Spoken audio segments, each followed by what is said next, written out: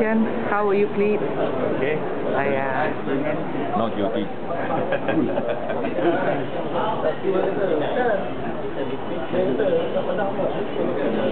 Are you worried? No. Well, certainly not. That's not worried. Belum decide lagi court. I don't know why is it the whole morning the case not registered yet. They have not They're moving you here and there. prepared, but they already.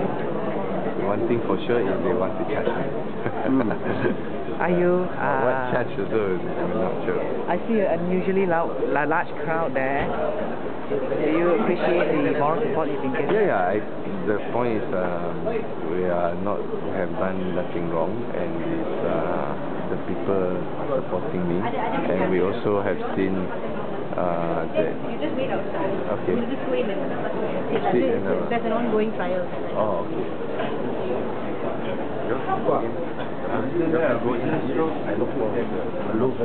The Lou is in front.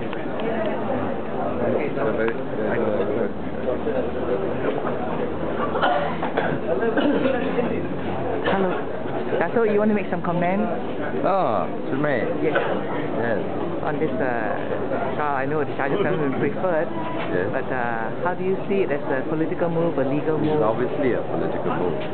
We don't expect that this charge will ever stick in a court of law if the judge is neutral, as he should be.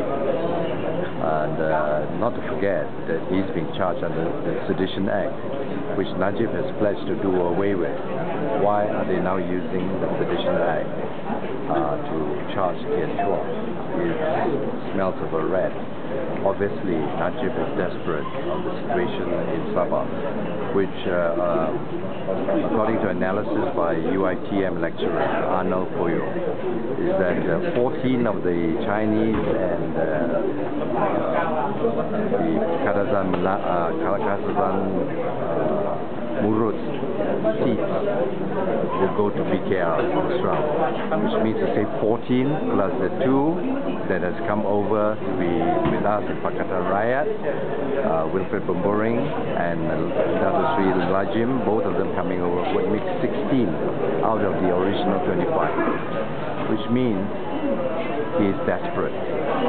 Najib is desperate, UMNO is desperate. They need every means possible, devious or otherwise, to manipulate the situation, to manipulate the Malay Muslim mind.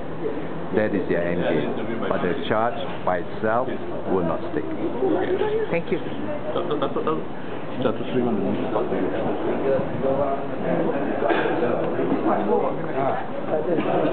Sudah kena. Iya dulu.